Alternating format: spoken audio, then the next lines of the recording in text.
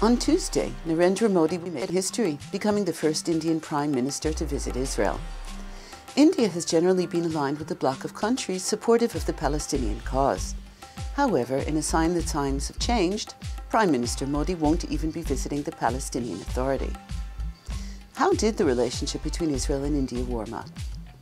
Officially, it happened after Modi was elected in 2014.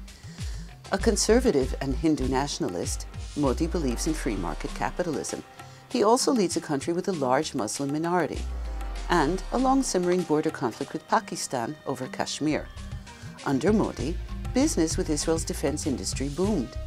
The Israel aerospace industry recently announced the biggest security contract ever for Israel's defense industry, providing India with missile defense systems worth $2 billion. And just ahead of Modi's visit, Israel announced a plan for joint projects with India worth nearly $80 million. In fact, though, Israel and India have been cultivating security ties for years. They just kept it quiet for fear of upsetting the large Muslim minority in India and India's sources of energy in the Arab world. Now Modi is outing the relationship with one of his signature hugs.